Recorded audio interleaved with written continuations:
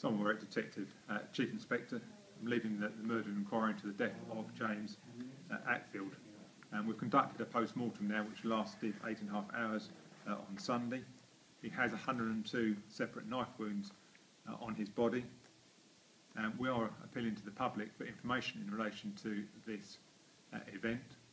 If there's anyone out there who knows anything about it, if someone came home with blood on their clothing, if someone came home with injuries they didn't go out with, if someone's got a knife missing from their knife block, then we'd urge you to contact us. Or if anyone has any information at all who can identify who was responsible for this, then we'd urge the public to contact us.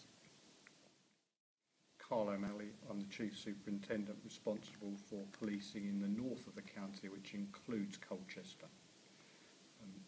We have responded to this horrific attack. We have reassured the public by raising the levels of patrolling that we do around both Colchester town centre and around the Castle Park area and the surrounding estates.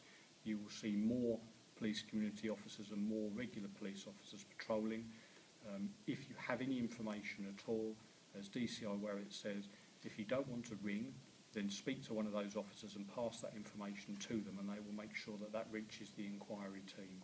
So we will continue to offer higher levels of policing out there in Colchester to reassure members of the public.